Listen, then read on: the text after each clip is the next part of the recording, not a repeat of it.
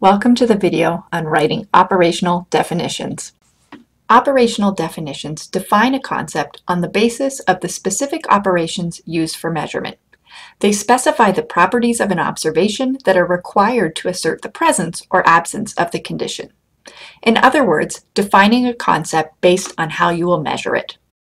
Generally, operational definitions should be objective, clear, and complete. A definition is objective when it refers to observable characteristics of the behavior or to events that can be observed. For example, we might look at the duration that a child falls to the floor, kicks, and screams as an operational definition of a tantrum. A definition is clear when it is unambiguous, so that it could be repeated or paraphrased by an observer or someone unfamiliar with the measure.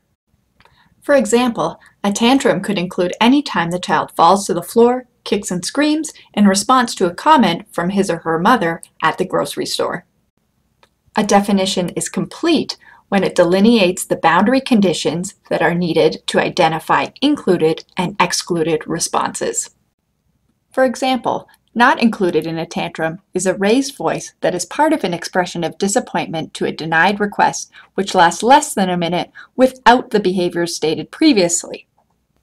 Definitions can be function-based, meaning the responses are identified by their effect on the environment. For example, a dog can be said to have responded to the command, "Go to bed," if he is seated on his bed, no matter if he ran or walked to the location. Definitions can also be topography-based, where responses are identified by the shape or form of the behavior. Topography may be relevant when undesirable forms sometimes produce favorable outcomes. For example, a basketball player's poor form might result in a basket, making it better to define a correct shot by the position and movement of the player. You can test your operational definition by asking 3 questions. Can you count the number of times or the duration the behavior occurs? Yes. Will a stranger know what to look for? Yes. Can you break the response into smaller components? No.